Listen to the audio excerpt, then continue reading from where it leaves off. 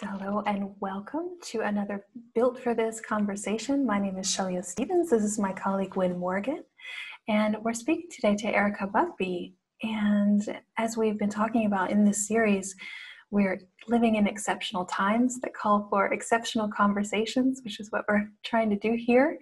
And Erika has been so generous to give us her time to talk about families and kids at home and parents and how they're dealing with the situation currently. And we're just going to dive right into that and see what she's seen around this area. She works also with families. And so, Erika, I'm just going to hand over the word to you and let you introduce yourself and see what you have to say. Great. Well, thank you for having me. So my name is Erika Bugbee. I'm the founder of Erika Bugbee Coaching, and I've been working with teenagers, specializing in teenagers and their parents for 20 years.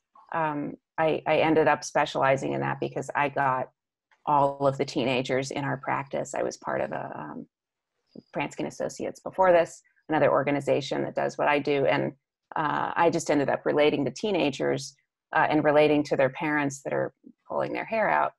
Partly, I think, because I was not a very pleasant teenager. So I can see it without the judgment and the irritation. Mm. One of the things that I do is I do a lot of video coaching. And so I've been working with parents, primarily they're the ones that are having a hard time with this through this process. And so I was going to share what I'm seeing parents are up against the most right now. With this virus and being quarantined and stuck in a house in close quarters and not having anywhere to escape to. So one of the things that I think makes it particularly difficult is that, for a lot of people, they're sort of up against the things that are hard for them anyway. So for the people that normally don't like to be in the house or like to be busy, they're having to learn how to have not as much activity to be involved in. They can't go out and do. And so we're all kind of up against our weak points times 10 right now, which I find is a really good opportunity. And so, but one of the things that I've noticed that I think has the parents that have been able to find some grace and some composure and grow through all of this is something I'll point to, actually, that I heard from a business leader, maybe 10 years ago, that I worked with. And, after I have in-person programs, and I think it was our third or fourth day, it was a 4-day program. I think it might've been the last morning. He came in, he said, it's funny, I've been this business leader. He's really, really successful. He's trained a whole bunch of people, mentored people, and he's really good at what he does. He's a property development. And he said, the value he's gotten from his experience, because all the people under him say, is it just knowledge? Like, I want to be able to do as well as you do. And he said, it's funny, my experience hasn't brought me, it's not the knowledge that's helped me. I've learned how to overlook things. And there's a lot of stuff I used to pay attention to and think about that I don't. And so my mind isn't cluttered. I've learned how to let a lot of stuff go and how to be picky about what I have on my mind and think about. And that, he didn't get clear on that until he came out and kind of looked at things in the big picture, but that's what he went back and essentially passed on to his organization, and his numbers went up enormously, even in the people that were just showing properties and the receptionists. And that's what I want to talk about here is one of the things that's happening is we're up against challenges like being stuck around people we don't like, or even though they might be your teenagers and you love them, you might not like them. And, Yeah. If we're honest, there's times where we don't. And I have 2 teenagers, love them to death, but there's times I'm like, oh my God, are you kidding me? I raised that. or people. So you're sort of up against, you're having a lot thrown at you that makes you really uncomfortable or that you react to and struggle with. And one of the things is that there's a lot of things in the landscape right now that you can't change and influence. But you do have a huge amount of say in terms of where you put your energy and what you let go of and what you lean into.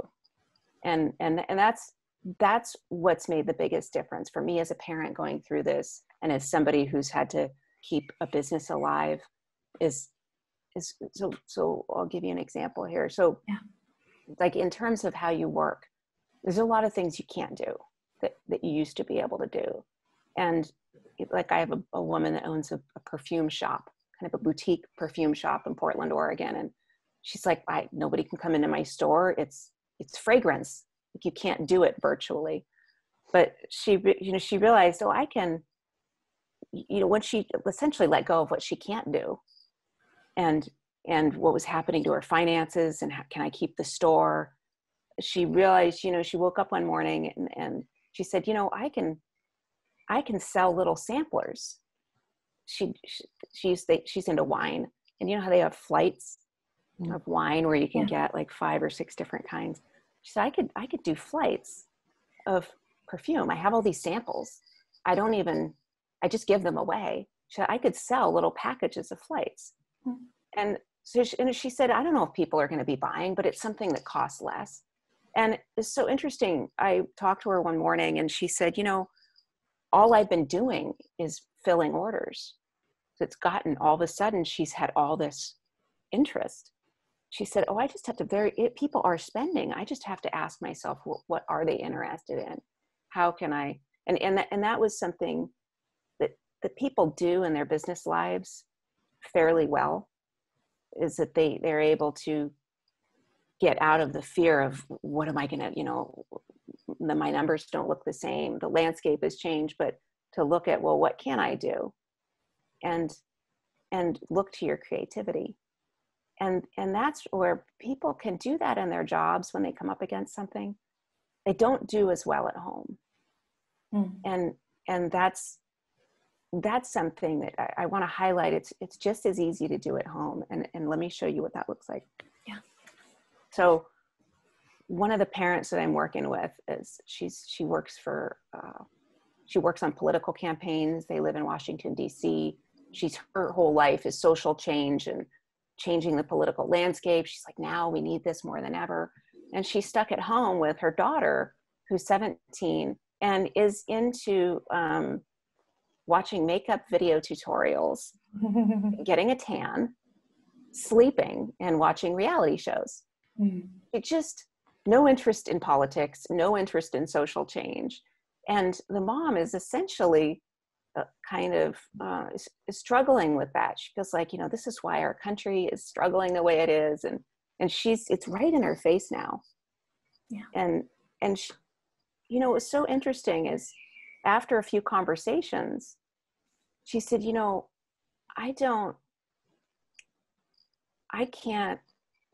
I essentially don't like what I'm seeing in my kid.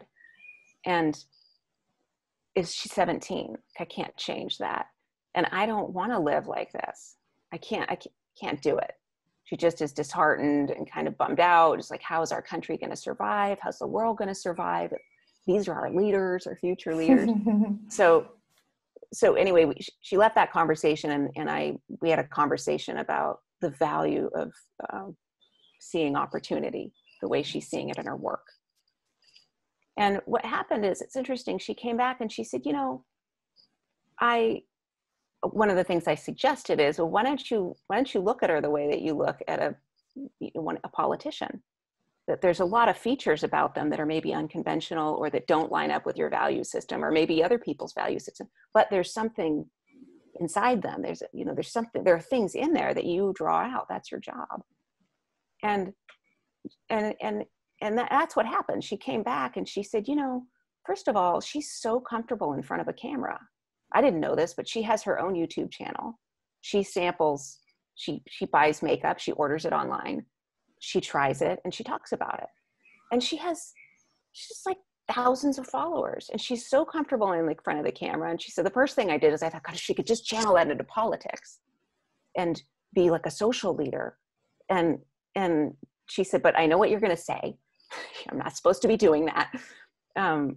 I'm supposed to be getting to know her. And she said, I found, first of all, they watched it's one reality show. I think it's America's Top Model, or one of these shows that the mom was really disgusted by. She said, I was surprised there's substance in it and there's meaning in it. In that world, I didn't think there was any. And there's that show I found kind of captivating. It was like a guilty pleasure. And it's like we started watching that together. It's really the only time we spend time together.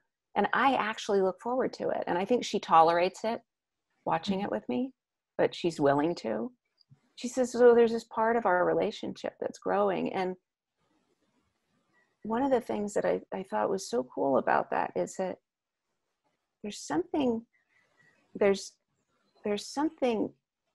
that points to in a mom like that, where she's able to, there's two things really, to see the difference. There's thinking about limitation. Yeah. And then there's looking in terms of opportunity. And she saw that. She was all limitation about her kid.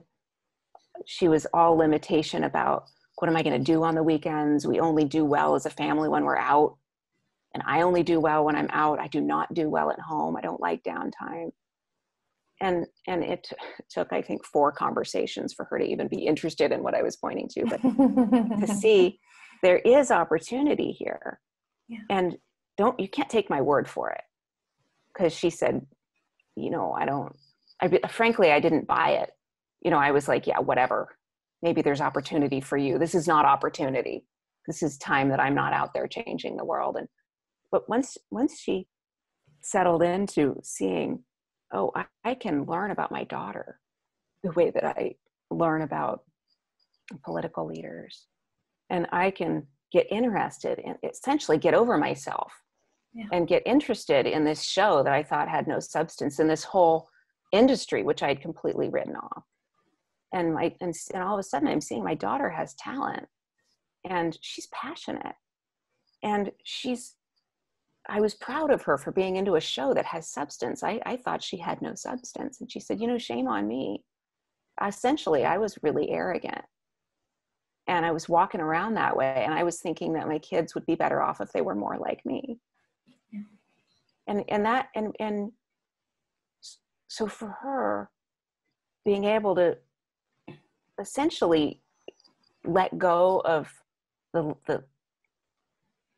kind of thinking, the path of I'm limited, here's what I can't do, here's the kind of kid I don't have, here's the kind of life I don't have. To let go of that and get interested in feeling more open and seeing what else there is that can bring you someplace. That fork in the road, as she took the opportunity fork in the road and had more respect for the feeling of openness, what happened is she found the other ability that I want to point to that we're built with, is that when people get open, enthusiasm comes out of us. It just comes out. So when she was open to political leaders, she had all this enthusiasm. It was not hard to grow to like them and to find things about them that she admired and was inspired by. It didn't matter who the person was. And as soon as she got open to her own daughter, all this enthusiasm came out. She found it was really easy to like her. She just had to sit there. She didn't have to talk herself into it. She thought, oh, I have to positive think about her. I'm going to lie to myself. She said, it's so funny. I just got out of my cynicism, suspended judgment, and then got to know her. And that ability is in us. So, and we're using it right now. People are finding ways of being at home and finding an enthusiasm for things like cooking and yard work and puzzles and projects. People are finding a love of reading, and they're getting out of a lot of the thinking of, well, what's wrong with this world? A lot of people are trying not to obsess about the news and finding, let me just immerse myself in my life and get more present in my life. And enthusiasm is what ends up coming out. for people. And when you bring enthusiasm and you hang out with people in your family, your relationship goes from essentially being two-dimensional, something that you tolerate, to being three-dimensional, having life breathed into it. And it doesn't matter who the other people are. And that, it's surprised a lot of parents. I think for a lot of the people that thought they couldn't be quarantined for months on end, what they found is there's things I'm actually excited, even though there's only 6 things I can do with my time. I'm finding my level of contentment once I got past the freak out. I'm really surprised. And that, to me, that enthusiasm, it doesn't seem like it's a very profound thing, but it's very profound in the sense that it doesn't really matter what your circumstances are. There's just as much passion and contentment and love and fondness and aliveness available in those 6 things and in this seemingly unlikable kid as in anything that you handpick. Because we're built to be enthusiastic, and we're built to be able to be open to what there is in the landscape that we can focus on and get excited about. And I don't, not everybody's seeing it. Maybe it's taking more time, but that's in the cards. It's just, how long is it going to take people to get over themselves and throw out all their old plans and show up to the landscape they have and say, just like that woman that owned the perfume shop, what is there here? What is here that I can build on? What do I understand?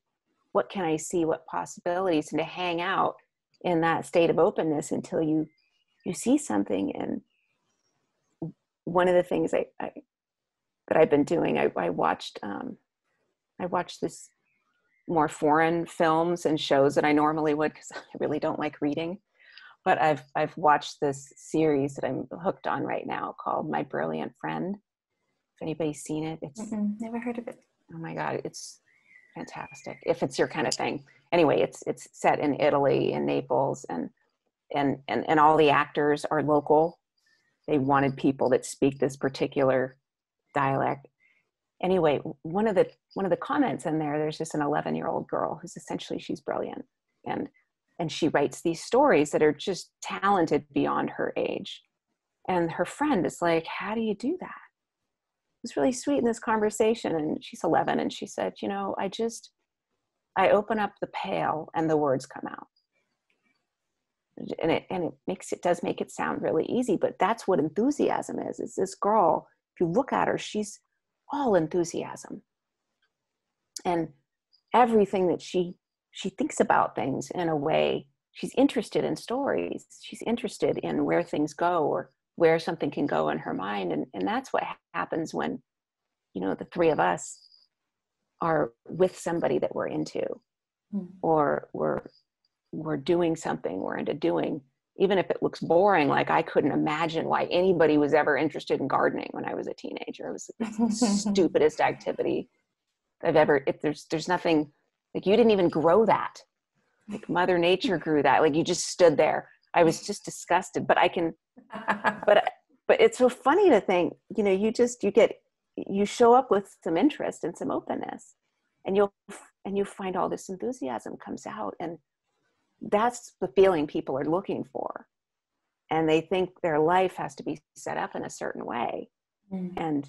And we're pointing, the 3 of us are pointing people to, no, it's in the cards, no matter what your circumstances, no matter what your kids, no matter what the landscape looks like. And that's what anchors us, is that ability, one, to see the difference between limitation, be more interested in opportunity than limitation, and to have a respect for what enthusiasm feels like, so that you can invite that into your life and it will carry you really through anything. So the things people are learning now whatever you learn about this, that you're essentially forced to because you're stuck in this strange situation, the things you're up against, I promise you were up against them before this quarantine situation.